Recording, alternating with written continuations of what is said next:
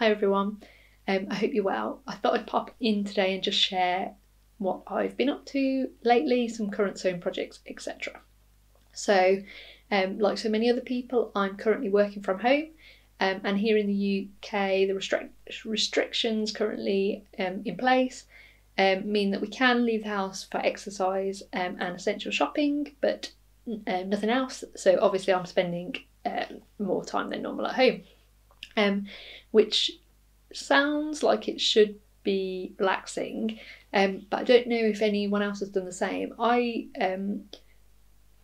It's because I know I'm at home, I had created myself such a massive to-do list. I always do this at Christmas when I have time off over Christmas. I always create an enormous to-do list, and I never manage to get through it all before I'm due back at work. And I've kind of done the same because I knew I was going to be at home, so I've kind of committed. Well, I mean, it's only my own decision, but I kind of committed myself, in my own head, to take part in a number of sewing challenges, and I've been trying to do lots of other things, and obviously I've still also got work, but it's not the same as Christmas when I'm actually on holiday. So yeah, this morning I woke up really early. I think my brain was completely overstimulated by everything that I have planned and that I'm trying to do. So given that we are probably going to be home for months and months, I think I need to slow the to-do list down a little bit, and just work my way slowly through it. There's plenty of time, and none of it is all that essential really. So anyway, having said that, I did want to talk about a couple of the challenges that I am really excited about, and that I am hoping to complete projects for. Well, I'll complete projects for them anyway, but hopefully within the deadline. So the first of those is the Socialist's newest mini challenge, which is Sew Your Birth Year. So I've mentioned it before, but I am a current temporary editor for the Socialists, which means that I write posts for the Socialist blog, and I take a turn every so often to manage the Instagram account, and there's lots of chat in between that. They have a Slack channel. They're a really great bunch. It's a really good community to be part of their Slack channel. So so that's what being a temporary editor means, and you do it for 6 months. One of the things I've been doing, I've been writing a number of the posts for the current mini challenge, the Sew Your Birth Year challenge. So because of that, I'm more excited about it than ever. So I have seen this one coming. So it's only with the mini challenges, they just run for a week and they announce them on the first day, and then obviously you've got a week. But because I was involved in writing the posts, etc., obviously I knew this was coming, so I did have a bit more time to prepare. And I was going to just talk you through my thought process on this. So I have written a blog post for the Socialists about my thought process, but I thought it'd be fun to talk about here as well. So my birth year is 1983. Obviously, you don't have to interpret the theme that strictly. So, if you want to sew something that's vaguely 80s or 90s or 70s or 60s, etc., obviously you can. But I went fairly strictly 1983. And I sewed my own birth year project for myself, but obviously you don't have to. You might sew a project for a child or a relative or a friend, based on their birth year. So working with 1983 and fairly strictly, so I started with movies. That was my first thought. So what movies were popular?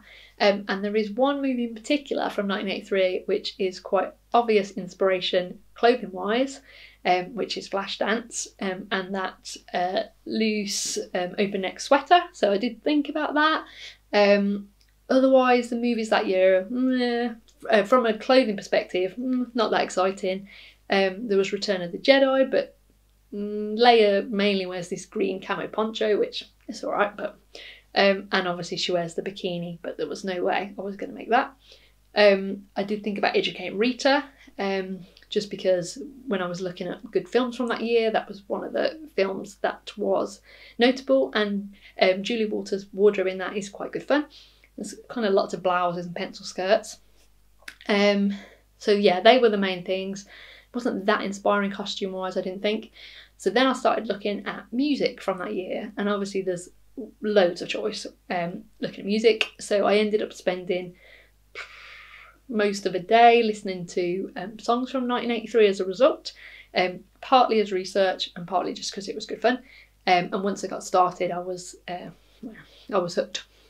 So there were various things that were really obvious. So there was loads of denim. There was quite a lot of leather. There were a number of bands that very much dressed in two-piece suits, so like Spandau Ballet.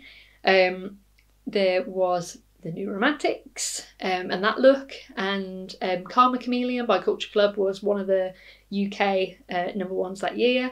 So obviously Boy George got a very distinctive look, all the pom-poms and the bows, etc. In terms of female singers, so Madonna released her first album that year. It had quite a grungy look in '83. Yeah, there was loads of choice. Bonnie Tyler and Total Eclipse of the Heart in this kind of white ethereal dress. So I thought about music. And then I did also, obviously there's an option that you could use a certain pattern from 1983. I never actually checked through my own stash actually, if there was something in there. I had a quick Google, but I kind of felt that was going to be such a rabbit hole to try and pick a pattern. Either, I was thinking either a Birdo magazine from that year, or a actual paper pattern from that year. But yeah, I think you could just I just felt I could have spent hours just looking at old issues of Birdo and old patterns and finding one that I wanted to make, and then I got to track it down. So I decided maybe not. And then the other thing that I did think about was editorial fashion from 1983. So I had a look at some issues of Vogue from the year, for example. I did just a bit of Googling as well. And one thing I spotted is that the Vogue archive, so they actually, the archive, and they have it for a number of countries, so there's like the US Vogue archive, Italian Vogue archive, etc. A number of years ago, they archived all their past issues, basically. So every issue of Vogue is in these archives. The full membership to the archive, if you actually subscribe via Vogue, is really expensive. You can get access if you work at a university, if you're a student, etc. You may well be able to get access through your institution, but if you do, it's really tedious because they actually, rather than the magazines being a file, every single page is a file, so that's just unusable. The Vogue Archive Direct, you supposedly, if you sign up and register, you can get 3 issues free, I think it is, but I couldn't get to work, so I'm sure other people do a better job than me. But yeah, that is an option. You could have a look. I was going to have a look at the issue from the month I was born, a month and year I was born, and maybe a couple of others. But yeah, from the images that I did see, there wasn't anything that immediately called out to me. So in the end, the projects that I have decided on for the So Your Birth Year Challenge, so I went ambitious and I've come up with 2 projects, so we'll see how quickly I complete them. So the first one, when I was at the day I was born, the number 1 chart song in the UK was Billy Joel's Uptown Girl. And in the video for Uptown Girl, Billy Joel and the band, whoever they are, all wear, they're mechanics in a garage, and they wear, I think they're actually shirts and trousers in a matching fabric, but they look like coveralls basically. They got the name over the pocket, woven name patch. So I actually already had plans to make the Len coveralls by Sugardale. So I thought this was a perfect opportunity. It ties in perfectly. It was, the inspiration is a song on the day that was number 1 in the charts on the day I was born.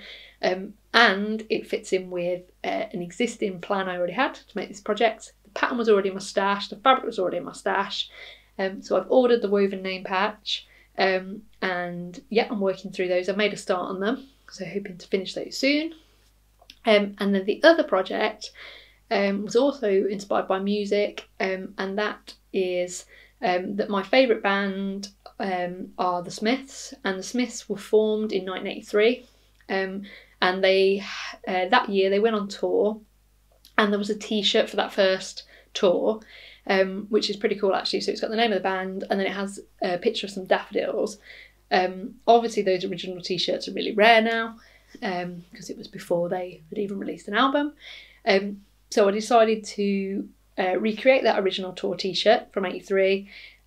So I ordered some white t-shirt fabric from Sew Me Sunshine, and I've made some screen printing stencils. And the way I do it, I tend to, so I blew up a picture, printed out a picture of the logo on the original t-shirt to the size I wanted, and then the way I normally do it is that I use a stencil with the screen printing screen, but I tend to cut them out of acetate. So I put my printout against a piece of acetate, and then I cut out the area that I want to print in the acetate sheet, and it just holds up better than if you did it in paper, for example.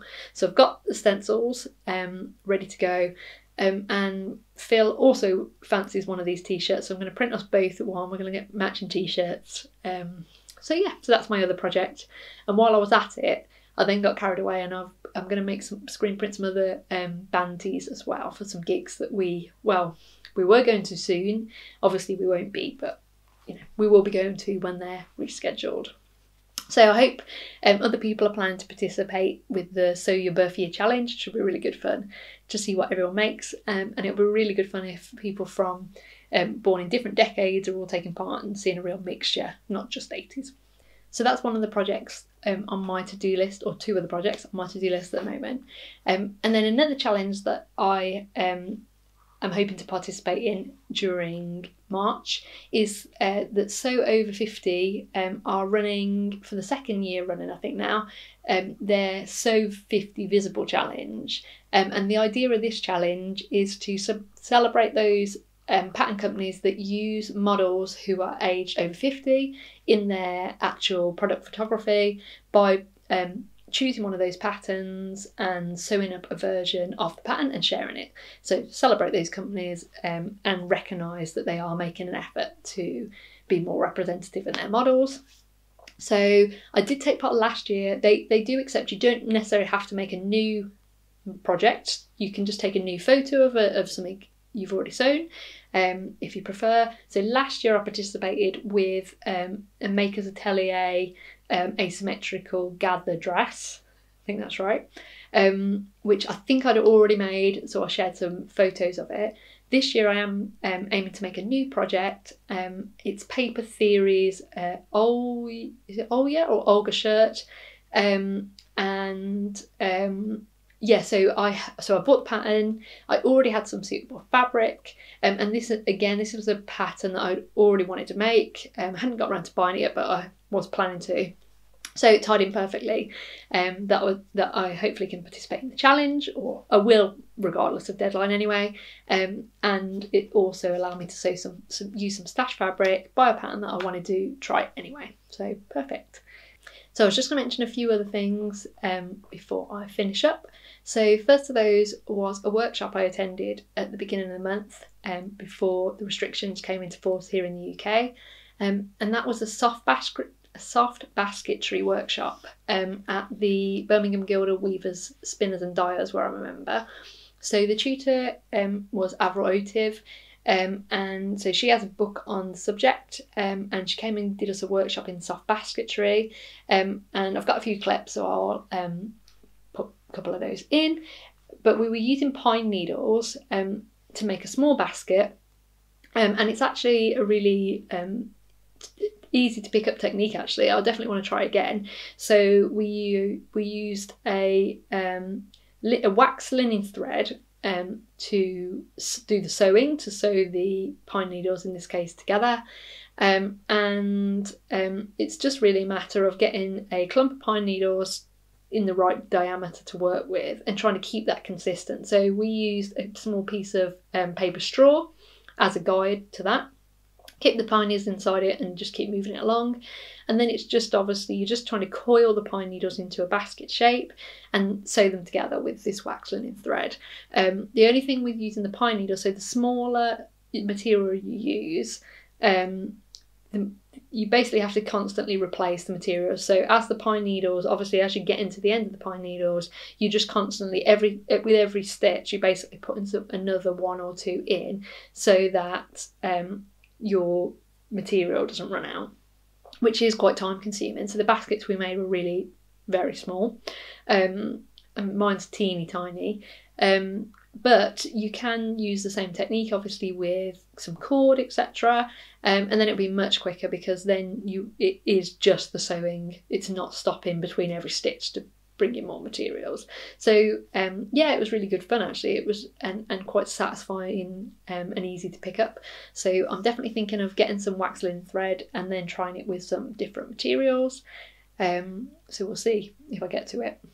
I bought the book, which I always do at these workshops, so I've got no excuse not to.